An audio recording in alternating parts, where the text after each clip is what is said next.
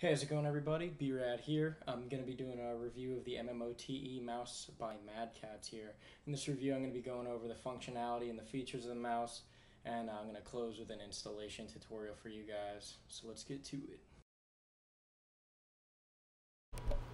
Even the box has a cutting-edge appeal as you open it to find the M.M.O mouse with a Velcro cable management strap to keep a uniform length through the cable as you use it, a quick start guide that has limited info on the mouse, and a warranty and support booklet. The mouse has a sleek, state-of-the-art design with strategically placed custom programmable buttons on the sides of the mouse. The ergonomic design has an adjustable palm rest for optimal fit and comfort, as I have a demonstration for you here. Although it has advanced functions and programmability, it is a good fit out of the box for any gamer looking to pick up PC gaming. Okay, so first things first, I'm going to plug the mouse actually into the computer, and then we're going to have to go and download the software and driver from the website. So I have, was there earlier, so hopefully I type M and it comes right up. Yep, okay, so we're going to go to this website, and again I'm going to go ahead and post all of the links to any of the resources that I access to make this video and everything, so you guys can have that. It's going to be in the description, so you can just check that out at the end of the video. Alright, so now we're going to download the driver, and what we're going to do is click our OS. Right now I'm running Windows 7 Pro and M.M.O, so we're going to install that. That's the driver first. Basically that's going to give us the basic functionality of the mouse to let it work, normally. The software is the actual component that lets you program the different buttons and everything. So we're going to go ahead and do that, and I'm going to click here and find the mouse. Yeah, okay, it's at the top. Okay, there we go. And go ahead and download that as well. And yep, so let me fast forward the video for you, get to the end with that download. Alright, there we go. And next we're going to go ahead and load the driver first. Just going to go over here to downloads, and we're going to pop that open here. And I got a UAC prompt. I'm going to go ahead and type my stuff in there. And basically you put the driver first, and I believe the driver actually gives you some functionality over a few buttons, but it actually doesn't give you the ability to program them. You actually need the M.M.O software. So I'm going to go ahead and allow the installation of all these little components, and that's going to run. Okay, looks good.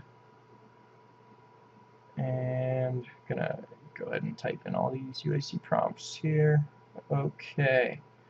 Alright, and I'll probably fast forward to the end of this. Looks like that finished actually, so I will go ahead and click finish on that. Okay, so next we're going to go ahead and proceed with the software installation, which allows you to program the actual buttons on the mouse. Just going to type my stuff into this UAC prompt. Just give me one sec. And here we go. This is going to run, and this is what actually gives you the ability to program your different functions onto the buttons all over this mouse. And go ahead and accept the license terms, and I'll fast forward to the end. Oh, actually this looks like it's going pretty quick. And finish. Okay, and that's still going, so I will fast forward to the end of that. Alright, now that the download is complete, all that stuff's fully installed and everything, we're going to go ahead and create a link on the desktop. I'm going to go into Program Files and pull the file out of there. And here's the executable. So we're going to go ahead and right-click, Send to Desktop, and we'll rename that so it's easier to access. We have it on the desktop.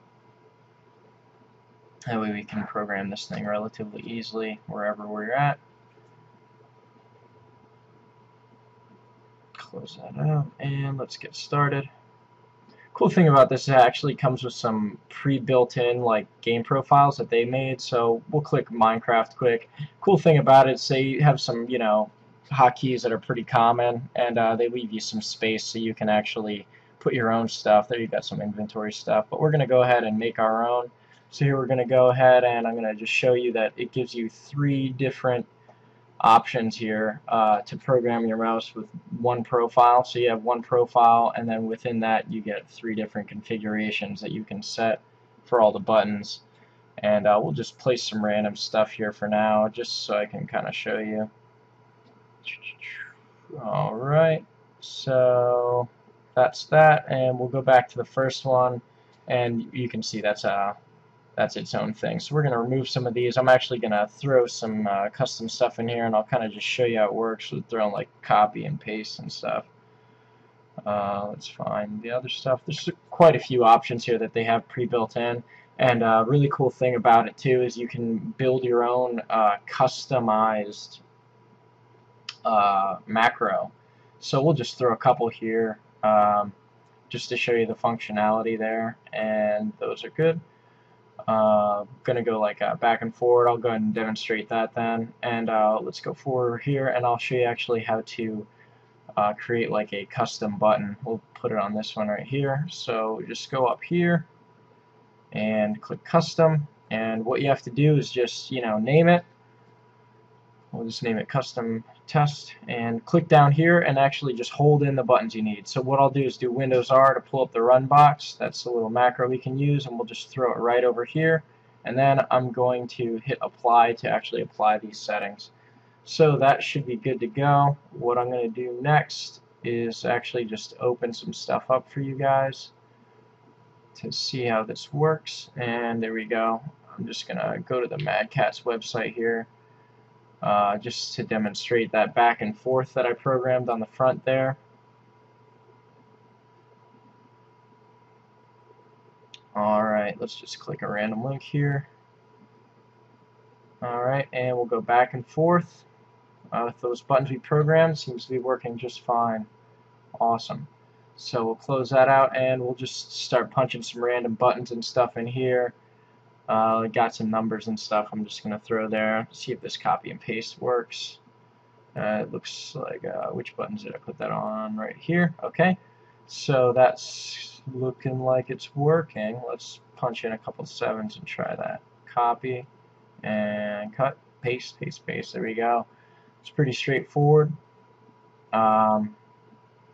Looks pretty good. And let's see if we can get that macro working. Oh, looks like it came right up. Awesome. So it's pretty intuitive once you get used to it. Like, it's pretty ergonomic feel too. Once your hand's on there, it's pretty straightforward to grab everything. But let's move on over here. This is the actual DPI switch. Basically what that does, it's that center button right there.